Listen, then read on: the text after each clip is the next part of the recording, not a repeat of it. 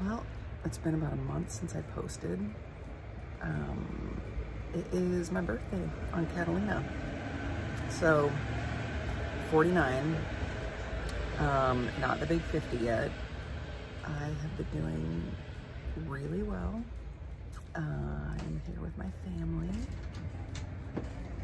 And so I went for a morning swim. Felt fantastico. There's our little cute pink house. Mayor's house. Now we're gonna head up the store, get a little mimosa stuff, and get some awesome stuff to make breakfast burritos, and then off to more adventures today. It's a glorious day in Catalina.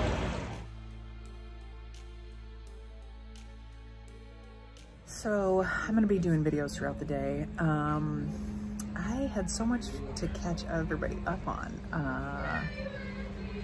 Couple things, like, you know, life keeps going, even though you're like, hey, I still have cancer, but I'm just not thinking about it. I'm just not. So I got a new job. So excited, so excited. So I'm still working with Intermountain Healthcare, but I'm gonna be the Children's Health Clinical Education Consultant. So that is kind of like doing all pediatric education for like nurses who start, and education for nurses about taking care of pediatric patients. Way excited. And of course, you know, you think about, what if my cancer comes back? What if I can't do it? I'm like, you know, I'm feeling great. I'm gonna do it, and I'm gonna go for the job I want. So I got that job. I start after my vacation. So, I mean, it couldn't have worked out better. That I finished my last day was Friday, and then I start when I get back. So, there is part of me that is so, like, when things feel so good and are so good, I am super scared for the other shoe to drop. Like, just like, it just, I get scared about things being good. I know that's totally messed up, but yeah, I'm like, oh, things are so good that I'm scared it's gonna end, or it's, you know, I'm just gonna get a little taste of it and then it's gonna be bad. So I'm enjoying every moment. So that happened.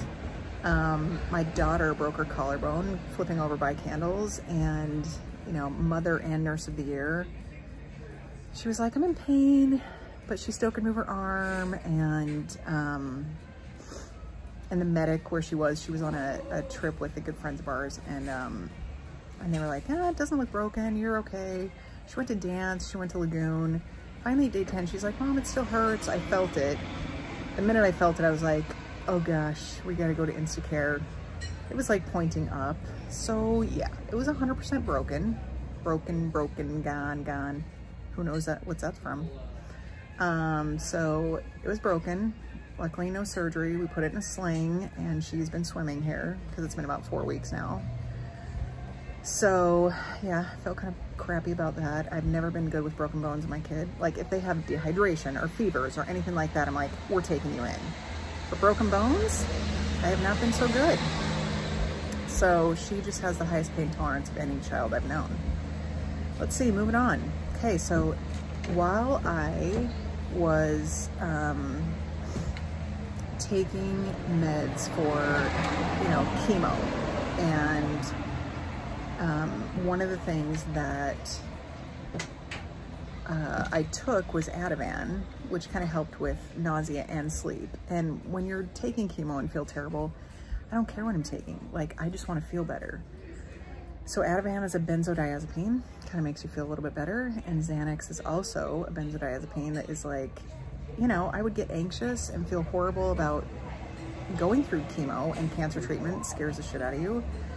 And so pretty much from March until like a month ago, I was taking off and on Ativan or Xanax, and at night, like, it would help me sleep, it would help with nausea. And so then I stopped chemo in March, and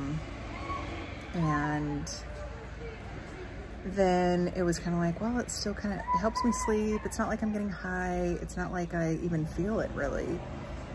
And so about a month ago, I was like, maybe I should just not take it.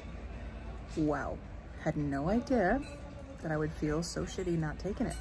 Had no idea it was that strong, or I wasn't abusing it technically. Anyway.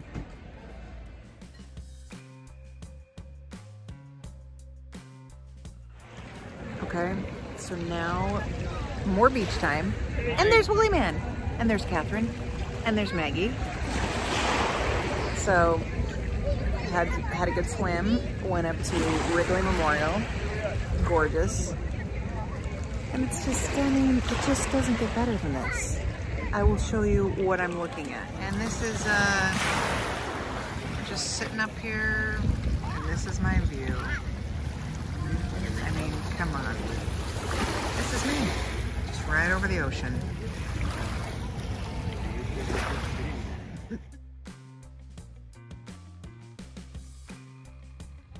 So, another post from Catalina, but this time we're at Two Harbors in a palapa. Hey! In our little palapa, where we've got our waters, we got my kids, we got that view, and it's a beautiful day, another beautiful day in Catalina Island. So yeah, these are those moments. If you've ever read the book Frederick, it's a children's book about mice. Hi!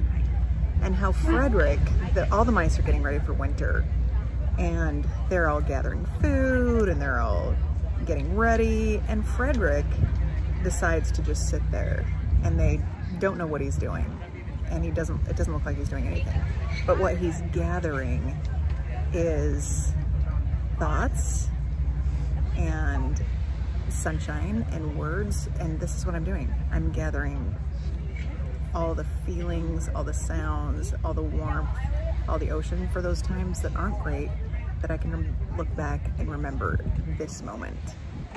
Anyway, just a little plug for Frederick's. I think it's Leo Leone who did the book. If it's not, and I'm wrong, I'm sorry.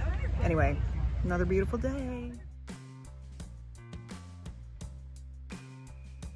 Now I'm sitting up at the top of, I actually forgot what it's called, but it's in memory of one of the Bannings, and it's a fantastic view of Catalina. Fantastic view.